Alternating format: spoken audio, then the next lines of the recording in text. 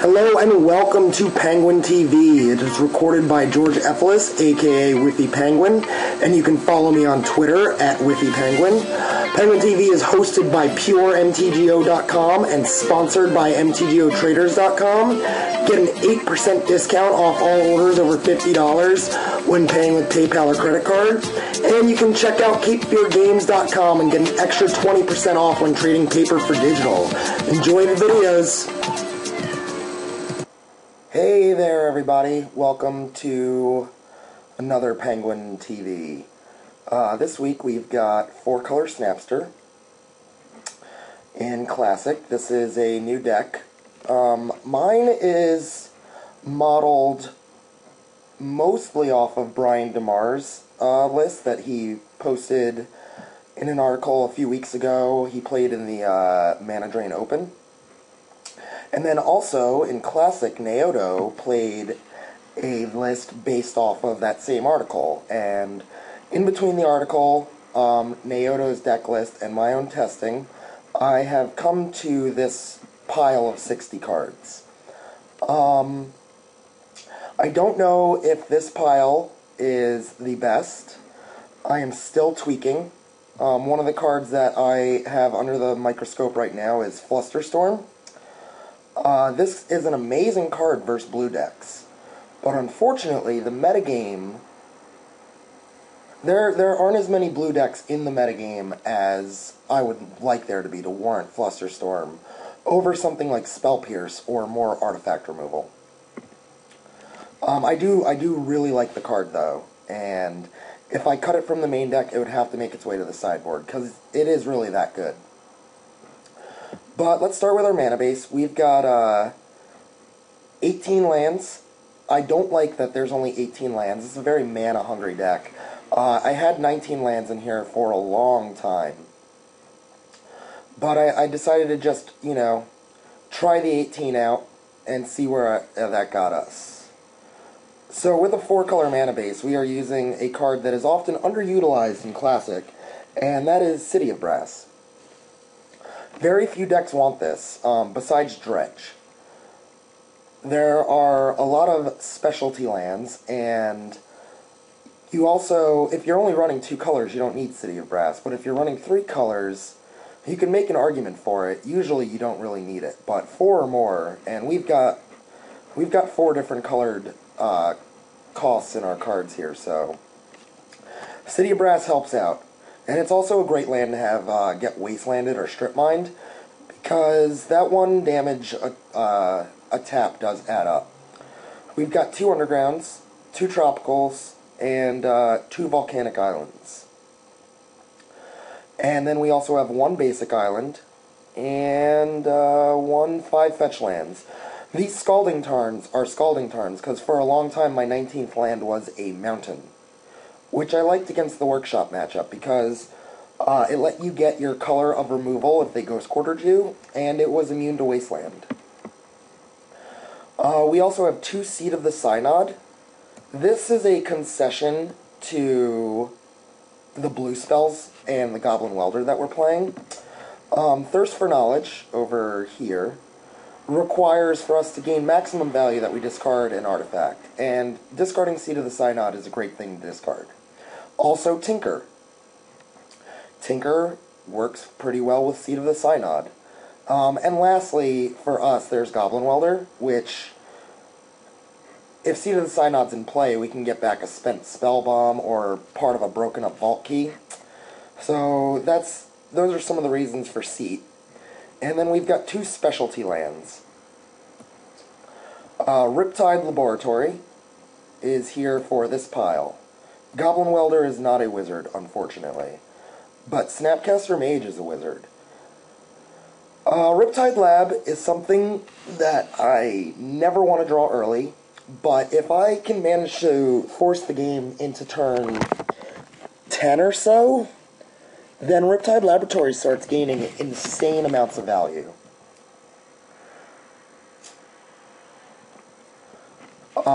If nothing else, even if you don't have the mana to bounce him and then replay one of your spells, at the very least, he fogs a creature every turn for 3 mana and 2 mana.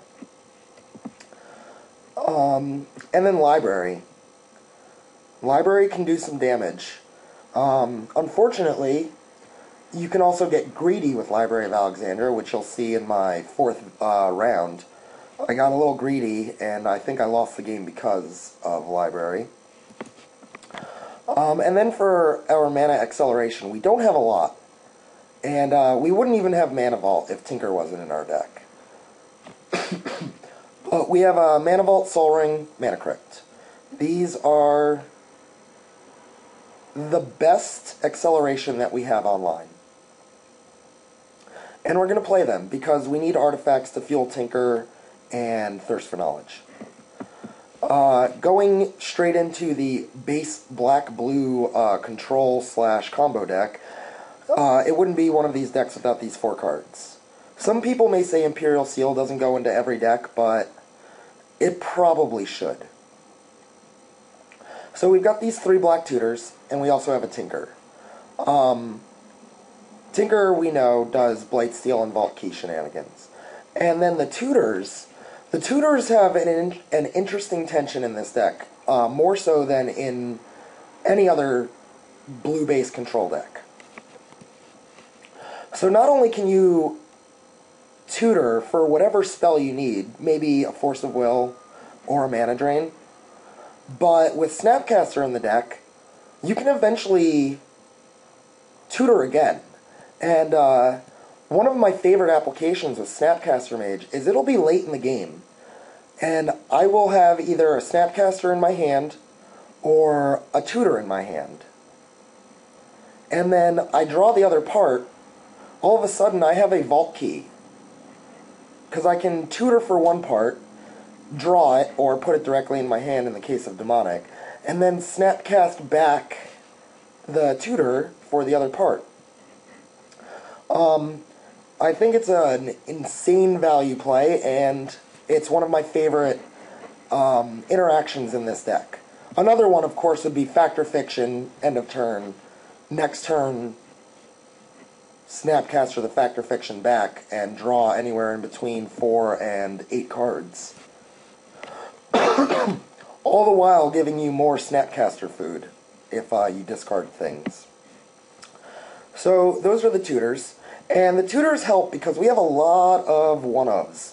1 Goblin Welder, 1 Riptide Laboratory, 1 Tinker, 1 Bolt, 1 Fire Ice, 2 Nature's Claims, but still, you might want to tutor for them. 1 Ancient Grudge. For our Permission Suite, we've got 4 Force of Will. And this deck actually runs a lot of blue cards. As opposed to most of the blue control decks that I normally play, this one has a lot of blue. We've got 4, 8, 9, 13, 18, 19, 21, 23, 27 blue cards. Most of the blue decks I rock have about 21 or 22 blue cards. So chances are that if you have 2 cards in your hand, or if chances are in your opening hand if you have a Force of Will, you will also have the other blue card. So yep, Force of Will, you need this card. The format would be stupid without it. Unfortunately, it costs $100. But, that sucks, but, you know. Then we got 2 Mental Misstep. Mental Misstep is an interesting card. It allows us to have 2 free 1-drop counters on turn 2. Or turn 1 if you drop a Mana Crypt. Because you can misstep for the Phyrexian mana, Snapcast it, and misstep again. But Mental Misstep is really only at its finest when you're playing against blue decks. Or when you're trying to protect a Blightsteel from Swords to Plowshares / Path to Exile. It doesn't really do a whole lot against workshops. And in the Dredge post-board games, it stomps on Nature's Claim. But there are a lot of workshops. And that's why there are only 2 Mental Missteps. I could probably see myself going to 3 or 4 if the metagame changed, but right now 2 seems like the right number. And we were talking about Flusterstorm earlier. Right now, I think for these events that are happening now, these should probably be Spell Pierce. And And the next time I take this deck out, I might change them to Spell Pierce. I'm not sure. And then we've got 4 Mana Drain, which is really what makes this deck tick. You're not going to be resolving Factor Fictions and Thirst for Knowledges on a consistent basis without Mana Drain helping you. I have them segregated from the other counterspells because with Snapcaster Mage, this is your engine right here, Mana Drain and Snapcaster Mage. You'll Mana Drain something, and then the next turn, you know, if you have anything, you'll play a draw spell or a tutor, and then the next turn, you can Snapcaster the Mana Drain back again, or you can Snapcaster back one of your draw spells. This is the glue that holds the deck together. And surprisingly, this is what surprises me, is that there's only 18 land, and only 16 of them produce blue mana. But you can pretty consistently get 2 blue mana up by turn 3 at the latest. If you've had Force of Wills or other counterspells to help you, or removals, you should be in a position where you Mana Drain something and start taking away the game with your card advantage. We explained why Riptide Lab is here. And then here's Goblin Welder. Now, Goblin Welder is an interesting card. It's one of my favorite cards, if it's not in this format in the game. I'm just a fan of what you can do with Goblin Welder. He is so versatile. In the Workshop matchup, he can do some things.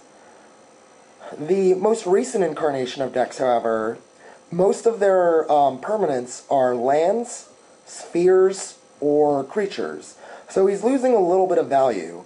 It's hard to justify welding out a Thorn of Amethyst for a Phyrexian Revoker that will just shut off Goblin Welder. However, in conjunction with our 5 removal spells, he is pretty fantastic. And if Goblin Welder weren't amazing in the Workshop matchup, he certainly is against decks that actually have a way to interact with Voltaic Key. I've won a lot of games with Goblin Welder on the table that I would not have because they had Nature's Claims or Ancient Grudges or Quasali Pride Mages or counterspells. And Goblin Welder just helps get there. He's a one-of. The deck is not built around him, but I think that the versatility he adds to the deck is just a great option to have. One of the things I really like about this deck is that there are so many lines of play dependent on what order you draw your cards. Your games can play out a lot differently, even though they'll look the same where you're just, not tapping your land and snapcasting at the end of turn. But with the flashback and with the amount of draw and discard, there are so many options, and having the Goblin Welder just helps make some of these lines of play undefeatable. I'm a huge fan, and I would recommend that you guys try him out. I mean, we've got cross synergy with Thirst for Knowledge and Factor Fiction. We can use it to get rid of our own Mana Crypt or Mana Vault. I really, really like Goblin Welder. So he helps with our artifact pile, Goblin Welder. And then Snapcaster helps with all of these cards. Although I don't think I've snapped back a Force of Will. I may have, but I'm not sure that I have. And it's also got application with all of these cards. So we've got a good 20 or 25 cards that Snapcaster interacts with. And I think that this is the way to do it. Just everything in your deck can be recast. So we've got a Bolt, and we've got a Fire and Ice for creature control. Both of these are primarily for the fish matchup, but Lightning Bolt does kill Lodestone Golems. It kills a lot of the creatures out of the Workshop deck. So I like having this as an extra Workshop hate card too. Fire and Ice can get 2 guys. I'm not sold on Fire and Ice. I don't like that it costs 4 mana to flashback with Snapcaster. And the only reason that it's still in the deck is because it does temporarily deal with a Blightsteel Colossus for at least 1 turn, if not 2. It also does things like, tap Maze of Ith if you're trying to get through with your own Blightsteel. It pitches the Force of Will as well, which I think is the reason that it gets played. We've got an Ancient Grudge, which may be one of the best cards that you can possibly play against Workshops. And then we've got two Nature's Claims that have the dual purpose of beating up on Workshop and Oath of Druids. Nile Spellbomb is not a card that Snapcaster Mage can interact with, but it is a card that Goblin Welder can interact with, as well as all of these tutors. You have to draw this in your opening hand if you want to beat Dredge in Game 1. It's a pipe dream to think that you will be able to play that out on turn 2 or 3 and still win the game. However, this card has a lot of value versus blue decks. The question you have to ask yourself is, are blue decks a big enough part of the metagame to warrant having Nile Spellbomb in the main deck? Yes, you'll win your Game 1 Dredge matchup every now and again, but this card does almost nothing worth versus Workshops or creature decks. Its only real shining is in Game 2 against Dredge, as well as the blue control decks, because you can mess up a Yawgmoth's Will, you can mess up Snapcaster Mages. So we'll see. We'll see if this card continues to get there. We've got our Tinker targets / Tutor targets over here, / Goblin Welder targets. Not much to say about these. They all win the game. Over here in our card draw, we've got our 4 Ubiquitous Brainstorm. Best card in the format, probably. I don't know. Maybe Force of Will is the best card in the format. But Brainstorm comes close, I think. Its power level... Okay, let's not say best card. Let's say power. Its power level is really high, especially in decks with fetch lands. But I'm sure most of you either know this or have already heard it a gajillion times. We have one Sensi Top, which is a concession to both Tinker and Thirst for Knowledge, as well as just being a great card. We are a deck that does not want to tap out on our own turn, and Sensi's Divining Top helps us accomplish that amazingly well. We've got 2 Thirst for Knowledge, which are just low enough in the casting cost that we can actually hard cast them without much help.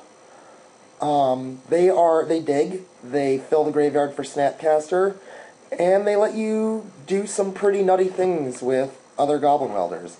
Lots of synergy here. And then we've got a 1/1 split of Factor Fiction and Jace the Mind Sculptor. Both of these cards are in here for after you've cast the Mana Drain, and both of them will run away with the game if you cast them and resolve them. Yeah, not much more to say about the main deck. If we go down here and look at our sideboard, we'll see a pretty diverse sideboard for the metagame. We've got 4 Leyline of the Void, a Surgical Extraction, and a Nile Spellbomb. And let's just reverse this order right here. So these 5 plus this are fantastic against Dredge. Surgical Extraction is also good against Dredge, but it has applications in just about every matchup. I'm almost wondering if Surgical Extraction should be in the main deck instead of Nile Spellbomb, because it is just more versatile. However, it does not cantrip, so the debate rages. With these 7 cards, you have a much better shot against Dredge post-board, and you've also got all of your counter spells to stop Nature's Claims. Speaking of Nature Claim, we've got Claim, Grudge, and Welder. All of these are against the Workshop match, as well as this Lightning Bolt. And I believe this Surgical Extraction is a good idea, too. You can Force of Will or destroy one of their first spheres and then grab 3 more out of their deck. Could be useful.